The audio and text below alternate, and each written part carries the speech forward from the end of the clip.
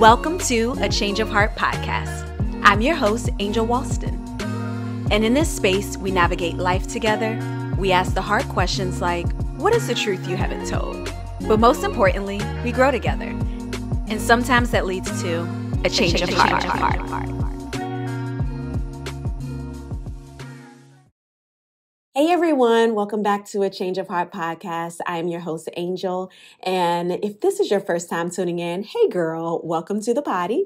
If you are a returning listener, hey girl, hey, welcome back. Thank you for sticking with me through it all. Today we are going to be talking about just some practical ways to reset your day or just to give yourself a reset when you have found yourself in a funk, just not really feeling your routine or just wanting to create a way to be more productive and consistent and disciplined. So that's what we're talking about today. But before we jump into that, y'all know we normally do a question of the day. And instead of doing a question of the day, I've decided I wanted to implement something here and there when I'm not really feeling social media and don't feel like posting. And that is a little story time. So and let me go ahead and give this disclaimer. These story times ain't going to have nothing to do with the topic at hand. It's just going to be something that's happened throughout the week that was like, let's talk about this on the potty because what and why. So for those of you who may or may not know, I have a dog. He's technically my mom's dog. So he's my brother and his name is Gizmo. He's a little peekapoo, and which is Pekingese and Poodle mix for those who don't know. And he's a little itty bitty thing, okay? He may be 15 pounds on a good day and love him. He'll a little worse something. Homeboy does the most sometimes. And this week is one of those weeks where he did the absolute most. So whenever I come home, I let him out. And usually when he's ready to come back inside, I'll hear him at the door barking. So I was sitting on the couch and I'm like, Gizmo ain't been barking. Like, it's been a minute. Like, what's going on? So I go outside or I go to the door and I don't see him. So I open the door. I'm calling his name like, Gizmo, come in the house. He never comes. I don't see him. And we have like a fenced in backyard.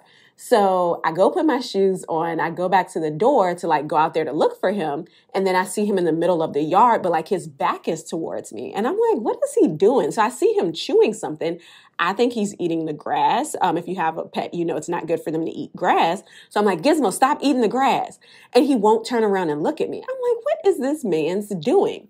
So I walk outside, and as I'm walking up on him, I just see him chomping, like chewing like he is chewing on a neck bone. And I'm like, why is he eating the grass like that? And so I say, Gizmo, stop. This man turns around and looks at me, and all I see are legs hanging out of his mouth.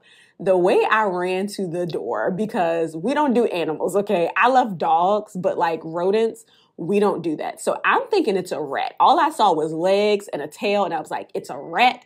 We don't do animals. So I texted to my mom and my sister, and I was like, Gizmo is eating a rat, and he won't like drop it. And also, let me also say, so he would not drop it. And I'm like, bruh, what is the reason? Like, why would you do this to me? So I'm telling him to drop it. Homeboy had the nerve to growl at me. And I'm like, you've been raised better than this. You know better. So I go in the house to get a broom. I was not going to beat him with the broom, y'all, but I didn't know how else to get him to drop it. So when he sees the broom, he finally drops it. And I'm like, go in the house. Why does he pick it up and like run to the door like he's trying to take it in the house? And I'm like, Gizmo, no. So I ended up finally like getting him in the house. Y'all, my mom and my sister both say that they think it looks like a rabbit. They don't think that it was a rat, which I'm like, why would you do that to a rabbit? Anywho, the man's decapitated the rabbit. And I'm like, why? So now I'm like out. My friend said to look, see if I could find the head outside. So when I put him back outside, he's not like trying to eat that too. It was a whole ordeal. And now I was like, I'm over here like Googling, do rabbits have rabies? Like, why would you do this to me? And he's just sitting there looking stupid in the face. He's never done that before. I don't know what the reason was. So yeah, that was a long little story time. But that is how my week started, was chasing down this dog to get a rabbit out of his mouth with a broom in the backyard and trying to keep him from bringing this decapitated rabbit into the house. So yeah, that's the story time. Let's go ahead and jump into today's topic. So, as I mentioned earlier, today we are talking about just giving yourself a reset when you found yourself in a funk, when you found yourself just needing to add a little bit more routine or change up your routine, or just trying to establish some consistency and discipline. And so, before we get into the practical tips, y'all know I always got to give y'all a little bit of some background. So I feel like over this past year, I've had no routine. I mentioned in the trailer that I started a new job. This was actually February of last year. So I've been in this situation for over a year now. And that really has thrown my routine just out of whack. Because I go to work so early now, I don't have a morning routine. So I'm trying to now establish a routine when I get off of work, because that is just more realistic for me at this point. But I have just found myself feeling like it's not a feeling of chaos per se, but just more so a feeling of no structure. And I am someone who likes structure and needs structure in certain areas of my life. And so I've noticed that for me, it's not simply just about having a to-do list, because I'll have a to-do list and still don't do it. So that in itself is not like motivation for me. But I have been trying to be just more intentional about bringing more structure to my day so that I'm not wasting it, but also that I'm not like putting so much on my plate that I feel overwhelmed and stressed out and not really getting anything done. And also, I've shared before, it's like as far as mental health, that's something that I really want to get ahead of. So I want to be really intentional about creating spaces for me that are helpful for my mental health, that are beneficial to making me feel happy, putting me in a good mood.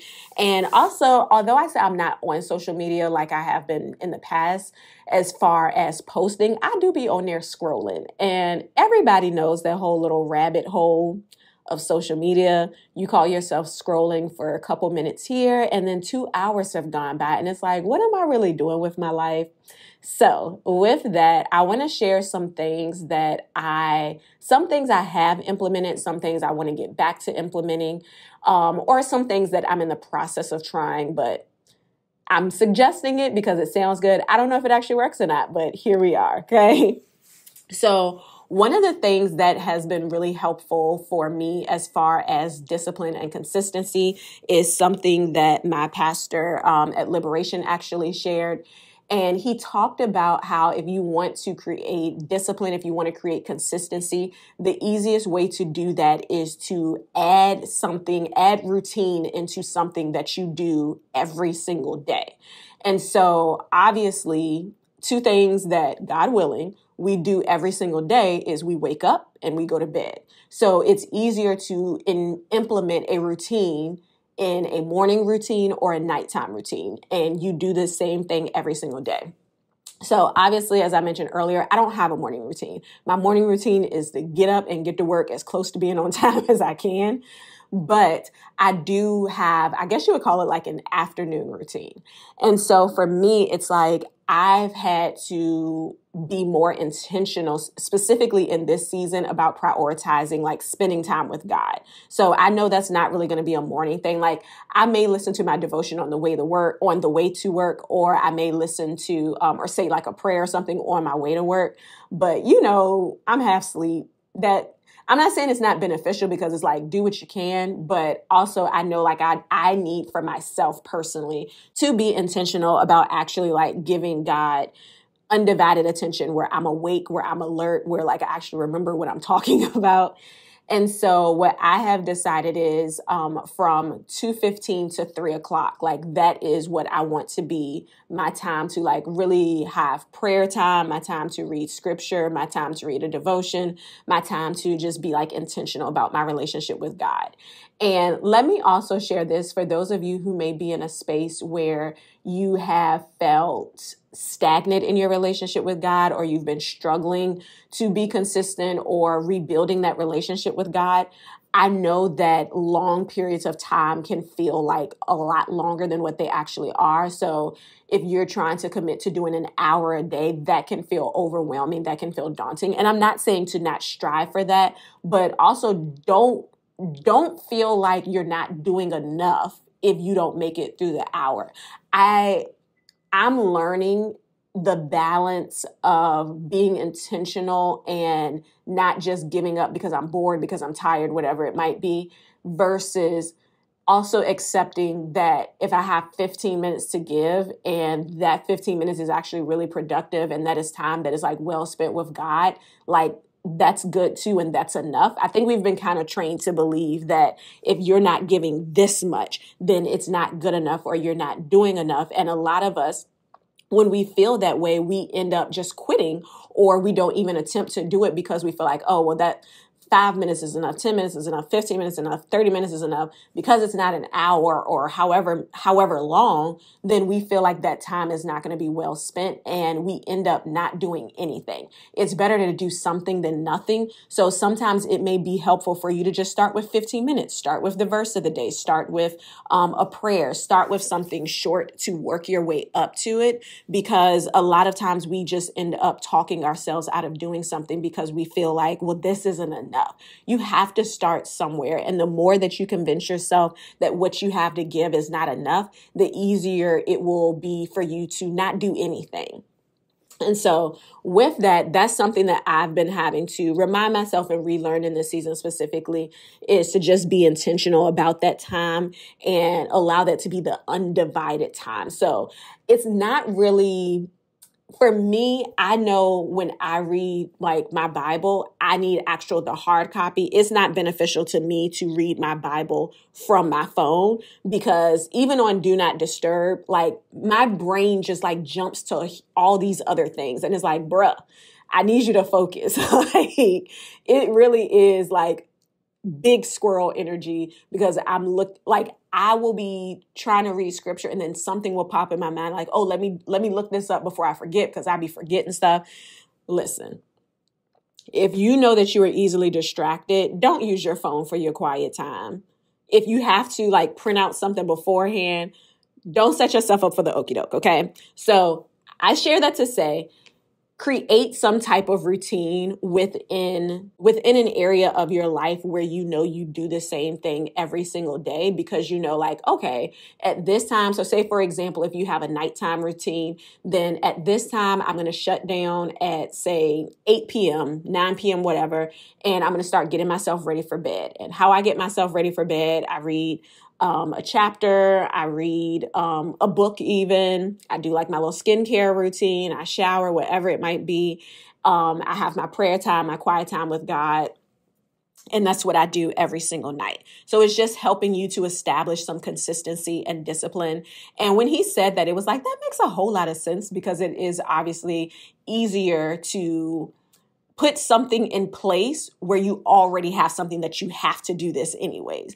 And like I said, God willing, we all wake up, we all go to sleep. So it's easier to establish a routine in that way, to place it within something that you already do on a consistent basis. All right. So the next thing that I have been trying to reframe and think about, just in regards to giving myself a reset, not just for my day, but just like a reset of what I've been doing, is working on just being mindful about how I talk about myself and how I talk to myself.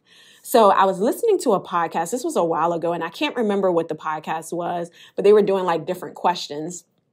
And one of the questions that was posed was, would you be your friend based off of how you talk to yourself? Like, would you want to be in a relationship with you? Would you want to be a friend to you if you were to talk to you as a friend in the way that you talk to yourself? And I was like, oh, that's kind of loud. Like, that's kind of in my face. Like, whoa there.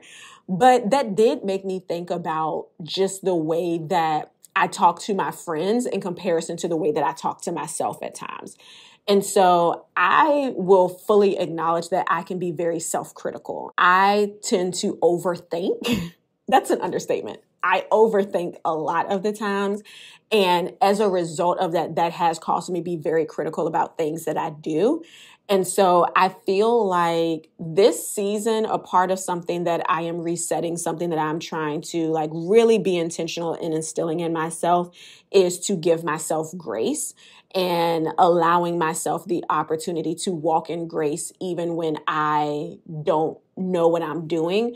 Because I shared in one of the earlier episodes that something that I'm trying to do is try something new every month, which y'all, I still ain't did that. We about to be in April, but that's neither here nor there. But trying to do something that I have not done or something that I'm not good at, because I don't like being a beginner and I don't like being in a position where I don't know what I'm doing. Control issues. But I'm learning, and very much so in the beginning stages of learning truly how to give myself grace and allow myself the opportunity to fail, allow myself the opportunity to get something wrong without feeling like I have to beat myself up about it. And that is challenging, but having that perspective of how you talk to yourself and how you think about yourself, because I think it's as equally important to be mindful of like what you say about yourself, but it's even more important to be mindful of what you don't say out loud, but what you allow yourself to think about yourself, because those are the things that fester as well. And I know a lot of people are big on using affirmations. That may be something that is helpful for you. I'm not saying that affirmations aren't necessarily helpful for me, but I am big about screenshotting things. I am big about writing things on a sticky note. I am big about putting things on a little bulletin board and never ever looking at that mess again, y'all. So for me, it's like, I'm not saying that affirmations are wrong or there's not, or it's something that it's not like a good thing, but know what works for you, because it's not beneficial for you to write out all these affirmations and you never look at them or you never say them. So figuring out like, what is it that will help you? But I bring that up because for a lot of us, we can put ourselves in a position where we remain stagnant, or we put ourselves in a position where we talk ourselves out of things because of how we talk to ourselves and because of what we believe about ourselves. And it's interesting because you can operate on the two ends of the spectrum where you can have negative self-talk about yourself and not be insecure. And I know that that sounds contradictory, but sometimes it's really not coming from a place of insecurity, but it's more so of you just being very self-critical and judgmental with yourself.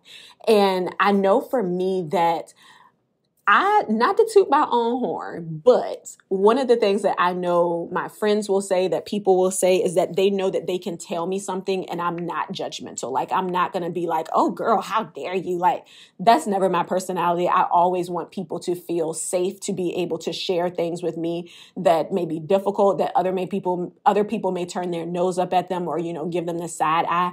I want people to always feel like they have a space where they can share openly and share something that may feel condemning to them, but know that they have a space where like they can talk about it and not feel judged. And I do love that I can be that to someone. However, I'm not that to myself, which I realize how crazy that is. But that is the narrative for a lot of us, specifically as women. We are very good at taking care of other people's feelings while putting our feelings on the back burner or disregarding them completely. And a lot of times when we do that, we don't realize how it impacts a lot of other areas of our lives, because we don't strive for things. We don't try to do things. We will tell other people like, girl, you got this. Go apply for that job you ain't qualified for. You can get it because you a boss. You can do all these different things. But when it comes time for us to do it, well, I ain't qualified. Like, I'm not going to get the job. I don't ever win anything. Nothing ever works out. Like, we will go down this whole negative rabbit hole. But it's like, what do you need to do to learn how to build yourself up? What do you need to do to be mindful of how you speak to yourself? What do you need to do to change the narrative of how you talk about yourself?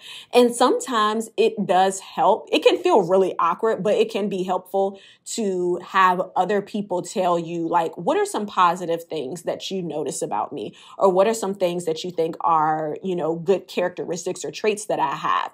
And write those things out, because we never see ourselves in the way that other people do. And that can be a positive thing at times when people can point out your flaws and everything that's wrong about you.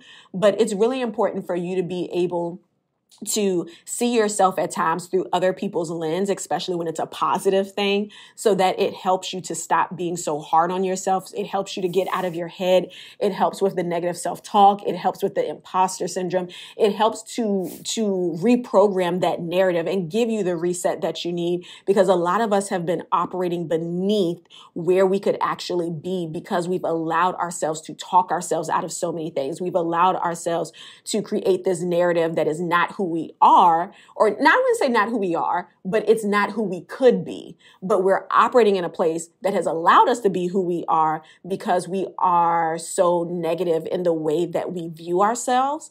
And it's not always a thing about a worth or a value thing. Like sometimes we really are just critical people. This is specifically for people who tend to be perfectionists. Perfectionism, child, it will mess you up. So I think that it's really important just to reframe that narrative. And that's something that I'm trying to be really intentional about, because I can easily focus on the things that I didn't get right versus the things that I may have done well, or the things that I am growing in or learning in. It's always easier to point out what's wrong than what is right. And so I want to challenge you and encourage you that as you are trying to give yourself a reset, specifically when it comes to mindset, to really think about and consider, how do I talk to my friends? How do I encourage them? How do I make them feel like they can do anything? They can accomplish anything? How do I make them feel strong? How do I make them feel empowered? Because if you're a good friend, you don't talk down to your friends. You don't tell them like, you can't do this. You don't speak to them like that. You encourage them. You strengthen them. And how much more do we need to be a friend to ourselves? Like, how much more do we need to pour that into ourselves as well? And so Melissa Fredericks, Mrs. Kev on Stage, she has talked about having main character energy. And I want to challenge you to have big main character energy in this season. Not a thing of where it's all selfish and self-absorbed. Like, it's not about that. It really is about you being your biggest cheerleader and you really speaking life into yourself and getting back to a place of treating yourself as a friend, because you are the person who processes what you think about you. So why not reframe that process? Why not reset that process? If you know that you have a habit of creating a narrative that is negative more so than one that reinforces positivity, one that reinforces encouragement, one that reinforces empowerment. Another thing that has been helping as far as a reset for me is being able to find things that just like really bring me joy, things that really make me happy, and implementing those things into my life.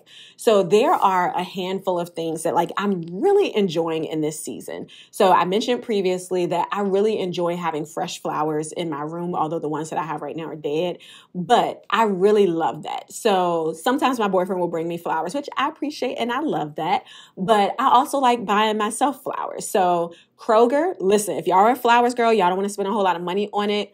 Kroger, at least the Kroger by my house, they always have roses that are discounted for $2.99. And I get the little baby's breath to go with it.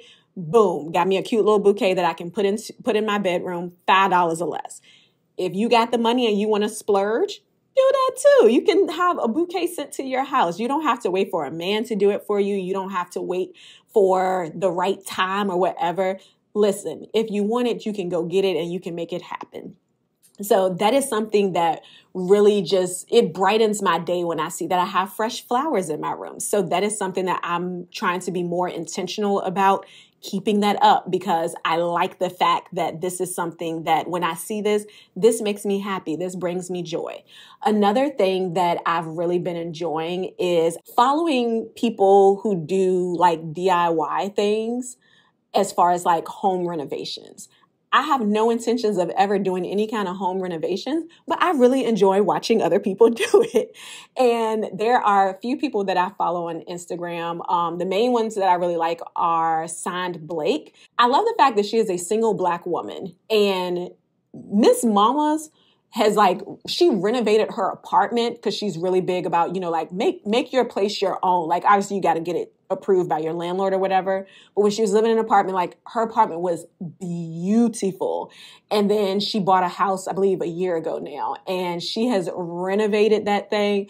And it is so nice. And it's just, I don't know, it's just something about seeing women who are just like doing the thing. And she has renovated majority of her house like by herself, like some things she's had help with. But I really admire that. And I love that. The other person that I watch or that I look at on Instagram is Come Stay a While. She's a little petite little white lady. Love her.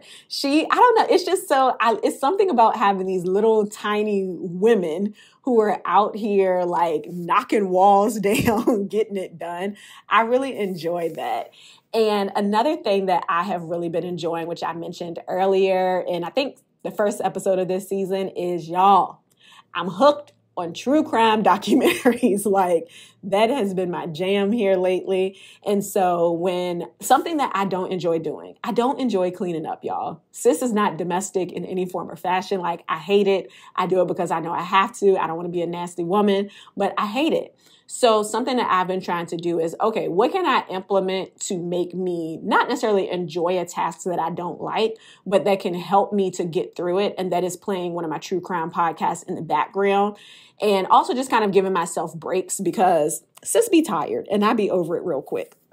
But yes, true crime podcasts are like really my jam right now. And I be calling my boyfriend, be like, babe, this happened. He was like, should I be concerned? It's like, no, but this is crazy. I just recently listened to a 2-part episode on John Benet Ramsey, and I was familiar with it before, but just kind of like listening to like details and all that, I was like, oh my goodness. So I know it sounds weird to be like, it brings me joy to listen to crime. Like, I know that's weird, but also just consider y'all, I work in the criminal justice field. So there's that. But that's something that has like really been just like bringing me joy and like implementing that into my day. Another thing, y'all. So something that I am like really working on is soft girl era. Okay. So me and one of my friends, we are on this kick to finding our signature scent. We are on this whole thing about like, we want to smell good. And so one of the things that we have been doing is just buying perfumes, finding lotions, body oils. Like I really just want to feel like real feminine in this season. And that has been something that I have really been incorporating more because I stayed away from perfumes for a while because I do have a low tolerance for scents. And the ones that I was smelling, I ain't like it. It made my head hurt. And so I'm finding ones that I really do love and I really love the smell good. So something that has been helpful for me, just kind of like with motivation, resetting my day, getting ready, all of that, is I like to smell good. And I was smelling good before, so don't play with me. But it's just like, it's something about like getting out of the shower, putting your lotion on, your body oil on, giving you a little spritz to your wrist, to your neck. Like it's just something about that just feels good. And so that has been something that I have been implementing here for the last couple of months, that I really love that. And going to bed with perfume, like girl, I love that for me. So these are just a couple of things that I've been implementing into my day that have just kind of like reset. It's something about certain aspects of things that bring you joy, that make you happy, that help you as you approach your day, especially when you know you're going to have tough days. And so, yeah, those are some things. So just think about like, what are the things that bring you joy? What are the things that make you happy? In season 1, I said that I made a happy playlist of songs that like, it just boosted my mood, things that just really made me feel good. And so if I found myself in a funk, I put my playlist on. And it's like, you just have to find things that boost your mood. You have to find things that make you feel good. I know for some people, essential oils is something that they really like to have, like a diffuser. I know for some people, we're in springtime now. We've had warmer days, but when it's colder, or even if you just have like a dark setting in your room or where you work, having like the mood lamp that helps with like, it's not called a mood lamp, but whatever the lamp is that gives you like natural sunlight to help boost your mood. You just have to find the things that bring you joy. And sometimes it also just helps you to do things that you've never done before. And so as you are thinking about how can I set up my day or in a way that, helps to make me feel excited about starting the day, or things that help me to feel more motivated.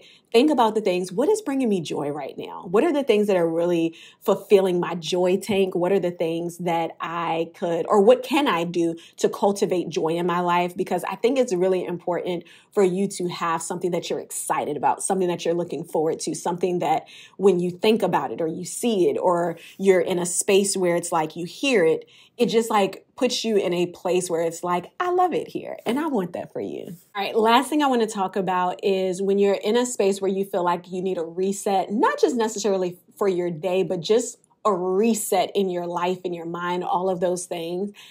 It is really helpful to have a group of like-minded women who you can connect with, who you can share with, who you can talk to about things, who you can just have fun with. Everything ain't got to be super deep. There may be times where y'all have conversations where, you talk about your childhood trauma and you go through all of these different things that you've experienced. Y'all have a weeping session. That's beautiful. I love that for you. But listen, it ain't always got to be deep. Sometimes it just has to be you spending time with your girls, having an opportunity to get cute or dress down. It can be cute and cozy, but just having that time to come together to like just step away from the things that you may be encountering. Give yourself time to breathe. Give yourself time to not have to focus on something that may be weighing heavy on you. Because the truth of the matter is we don't necessarily always want to keep talking about something that has upset us, something that is bothering us. Like sometimes you do want a little bit of an escape. And it really is a beautiful thing when you have women who you can just connect with. Y'all can just go out to dinner, brunch, the movies, something cute, go over to your friend's house and just like kick back, laugh, have the time of your life, and then go about your business. And so for me, that is something that's been like really important, and something that I've been wanting to be more and more intentional about this year is really cultivating the relationships that I have. And I'm not on some no new friends thing, but I really do want to focus on the friendships that I have, because I really have been blessed to be connected to amazing women. And I'm genuinely grateful for the friendships that I have specifically in this season, and how we are able to show up for one another, how we're able to support one another, how we're able to process different things that we may be facing. And I think a lot of times when we are feeling overwhelmed, when we're going through things, we tend to isolate, or we feel like I don't want to seem like I'm always complaining, or I don't want to be like the Debbie Downer. And so we always choose to bow out. And I feel like there are seasons where it's like, you need to be alone. You need to spend some time with yourself. And there's nothing wrong with that. But it is really powerful to be connected to great women who can pour into you, who can help you, who can encourage you, who can sharpen you. Like, it's so important to have those connections. And I know for everyone, like not everyone has the opportunity to be connected to amazing people in every season of their life. I understand like there may be some seasons where you may be walking alone for a little bit. I understand that. But I want to challenge you to maybe find a group, whether it's something through your church. You can go online and see different women's groups that they have, whatever a common interest that you have. So maybe you like cooking. Find a cooking group or something that you can be a part of, and even just like building relationships there. And also understand that not all relationships are necessarily meant to be friendships, but it's still an opportunity for you to get out. And by getting out, you're getting out of your head, you're getting out of the frigidity of your routine. And sometimes that's really what you need for a reset. It's just something to change it up a little bit. I think we can end up being creatures of habit to a point of fault, that we do the same things all the time. We don't put ourselves in an environment to allow people to be what we need in this season. And we can put ourselves in a position where we miss really great opportunities to have connection and a level of depth when it comes to relationships that we actually really do desire. And so maybe you're in a season where it's like you don't have those strong connections when it comes to relationships. I want to challenge you to step outside of your comfort zone. I know it's scary. I know you don't want to. It's like, Angel, I'm fine sitting up in the house. I want to challenge you to try something different, especially if you found yourself in a funk, especially if you found yourself in a position where it feels like you are just kind of like going through the motions. Interrupt that. Change it up. Do something you haven't done before. throw your body in the shock a little bit, just a little bit, by doing something that you haven't done before, and just see, just be open to what can happen. So that is something that I think is just really, really important and necessary, to have really solid relationships and connections with people that you can fully be yourself. There's nothing like being in a space that you can fully be yourself. One of my friends, she hosts a ladies' night at her house every couple months or so. And when I tell you, we just kick it up and have an amazing time. And we just sit there for hours talking about random stuff, talking about all the things and nothing all at the same time. And it does my soul so well. Even my one-on-one conversations with my friends and just hanging out with them. A lot of my friends, my really close friendships, we live in different areas. And so we don't get to see each other a lot, but trying to just be intentional about maintaining those conversations as far as phone calls, texts, and things like that, which I really do need to do better about that in hindsight. But that's something that I really want to be intentional just about navigating those relationships in a way that they know that they're supported by me and know that I am always there to help them, encourage them, whatever they may need, as they have done for me in seasons as well. So those are just a couple of some tips that can help with if you need a reset, if you are trying to establish some type of routine or consistency or discipline into your routine, should I say. And I know for some people, a couple other things that can be helpful is making a to-do list. So if you need to make a to-do list to be more productive with your time, absolutely go for it. For some people, I know a to-do list can feel a little daunting because it's rare that you get every single thing checked off of your to-do list every single day. And that's okay. That's okay. This ain't a marathon, y'all. Or no, it is a marathon. It's not a sprint. Ain't that the saying? It's not a sprint. It's a marathon. Whatever the longer one is, okay? We're trying to endure. We're trying to give ourselves grace. We're trying to take our time.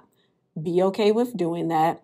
And also, I don't think I've said this yet, but y'all know I'm team therapy. Sometimes the reset that you need is therapy. And speaking with somebody who can help you to get out of your head or to help you to process your thoughts in a way that is healthier for you to be able to establish the routine that is most beneficial for you versus one that is anxiety or stress inducing. So these are just a couple of things that can help when you are in need of a reset or when you're in a position where you feel like you are just kind of over your normal routine or the things that you've been doing. Do something to interrupt that. Do something to change it up a little bit. Do something that you haven't done before. Just something to get you out of the rut, to get you out of the mundaneness of what you have been doing. Because we can be in our little bubbles that are comfortable, that are fun for just us, but you typically don't grow in your comfort zone. So we gotta push a little bit. And I know that's uncomfortable, but that's also the point of it, guys. So I hope that this has been helpful for you all. I hope that you've taken something away. If you're listening to this, feel free to leave a comment on my YouTube channel or send me a DM on Instagram and let me know what is something that you are doing in this season that you are either making a routine that's helping you with consistency, discipline, something like that, or something that you've changed up. What's helping you in your routine of life? What's helping you as far as having a reset? Do you need a reset? Let's talk about it, okay? I hope you all have an amazing week. And until next time, don't forget, be whole, be healed, and be authentic.